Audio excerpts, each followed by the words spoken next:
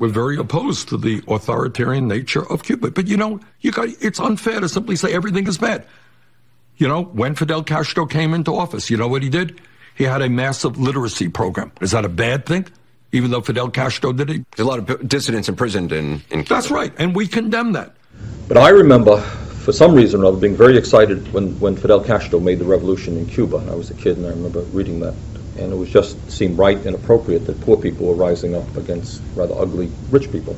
Absolutely. It's the same thing, they never learn. You may recall way back in, 1961, they invaded Cuba. And everybody was totally convinced that Castro was the worst guy in the world, that all the Cuban people were going to rise up in rebellion against Fidel Castro.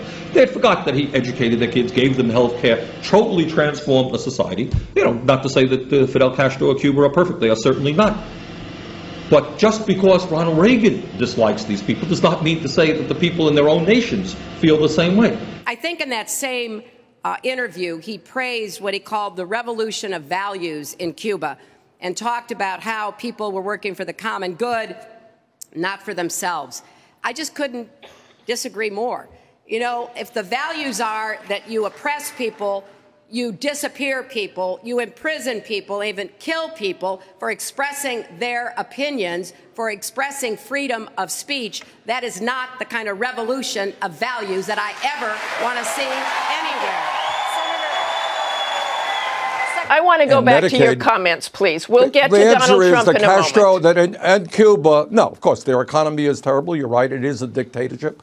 They did have a good do have a decent health care system and a decent educational system. A lot of people have left Cuba for better dreams to fulfill their aspirations. So no, the Cuban economy is a disaster.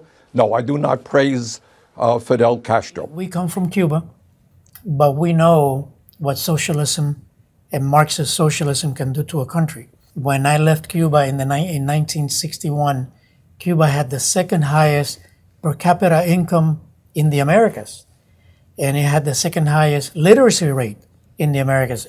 Today, Cuba is second from the bottom.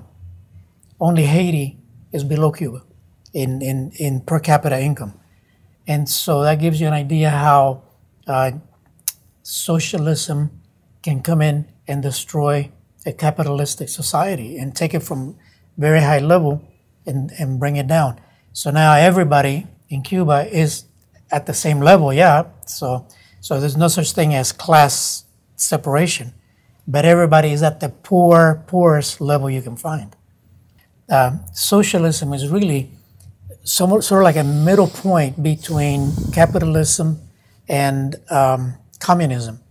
And so the communists knew many, many years ago that in order to go from a capitalist society to a communist society, you had to have the people in the capitalist country accept the concept of distribution of wealth.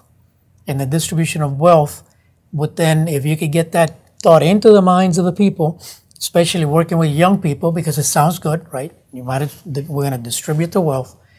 If you can get them to accept that, then it's which is socialism, it's a much easier step to then go to communism from there. It's very difficult to go from capitalism directly to communism. So socialism is that midpoint that's strategically set up really by the Marxist communists. Socialism is not just for justice. It's accumulation of your property. And once they take control of what you do, what you can do, they're taking away a fundamental part of a person.